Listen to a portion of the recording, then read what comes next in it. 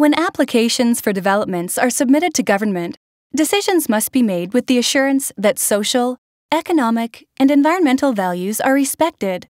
The Environmental Mitigation Policy is a provincial policy that provides guidance and tools for project proponents planning environmental mitigation associated with development projects in British Columbia. The Environmental Mitigation Policy does not replace any existing BC legislation or create new legal requirements.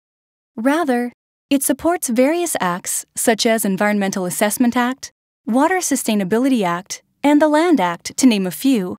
The foundation of the policy is the mitigation hierarchy, a stepwise way to consider avoiding impacts, minimizing impacts, and restoring areas before moving to the final option, an environmental offset. Together, the policy and accompanying procedures lay out what information should be considered when determining which values are affected by the project, and they underscore the linkage between the type of impact occurring and an appropriate mitigation measure.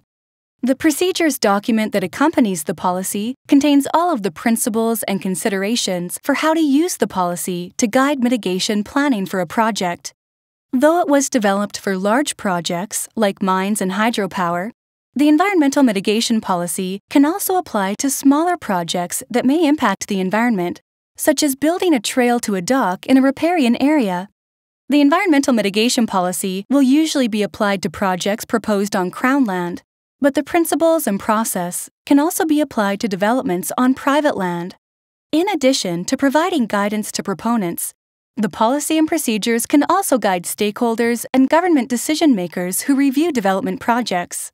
The Environmental Mitigation Policy, together with the procedures, support durable, transparent decision-making on projects affecting provincial lands. To learn more about the Environmental Mitigation Policy, visit us online.